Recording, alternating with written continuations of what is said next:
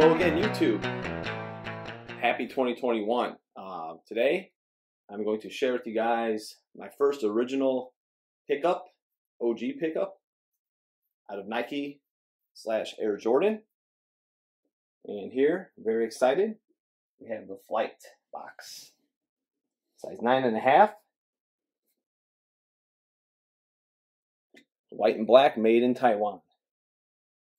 So I'll carefully try to remove them from the package. First we'll get a peek right inside the box. There they are. White and black cement.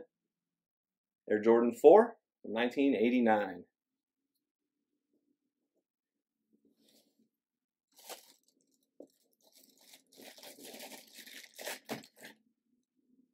Here's the first shoe.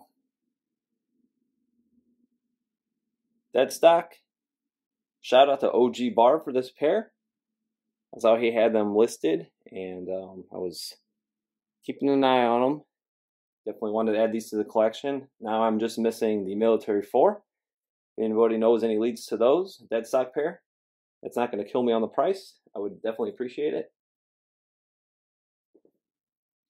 And let's grab the other one.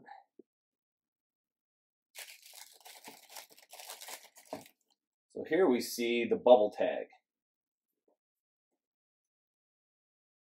Once again, awesome big bubbles on the shoes.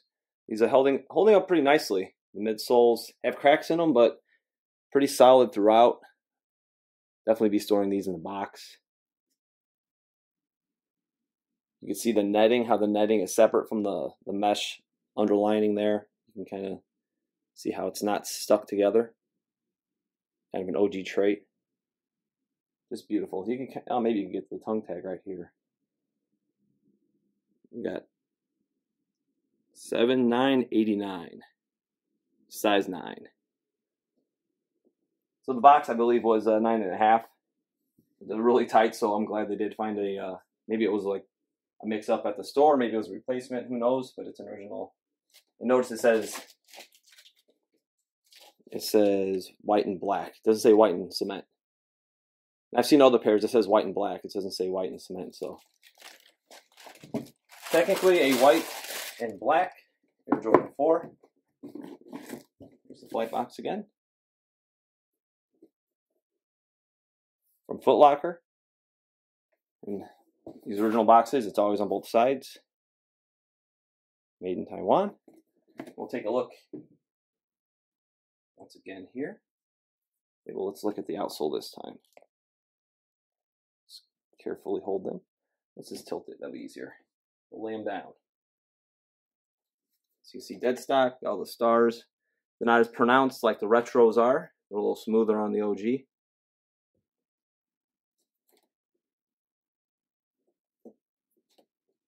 That heel tab. A lot of cement here you see on the 99 retro. It's less speckled on the OG. I think that's why I like the 2016 also. The heel tab, it's a little more speckled. So really nice detail along the straps too.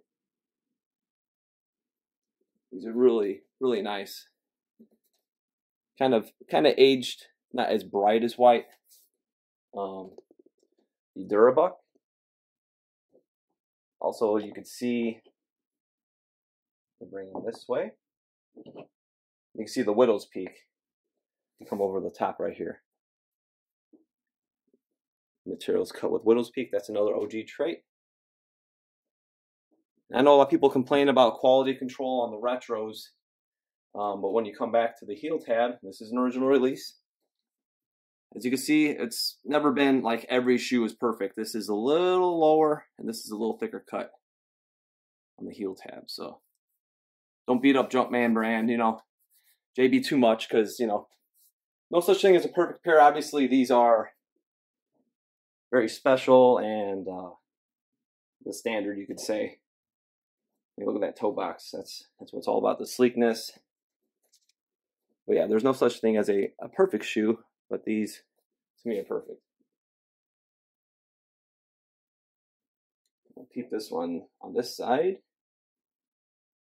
So you can see the inner toe box on the right shoe.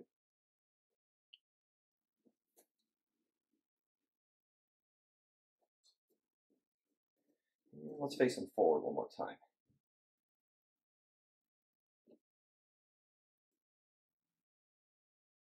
It's funny, my size 11 fire reds and my black cements too, the heel tab comes a little lower. These are actually, you can see the tabs. I'm not sure if it's just with the size difference because my other size are 11.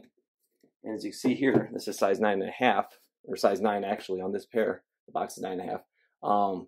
You can see these come up a little higher. So maybe the tabs are kind of all molded the same way, but the smaller size didn't come up as high. It came up higher actually. And one last thing, we'll see if we can get into, maybe over this way. We'll step, see if we can see that Nike Air inside. Get underneath the light, there we go. There we go, Nike branding, got the registered logos. Beautiful.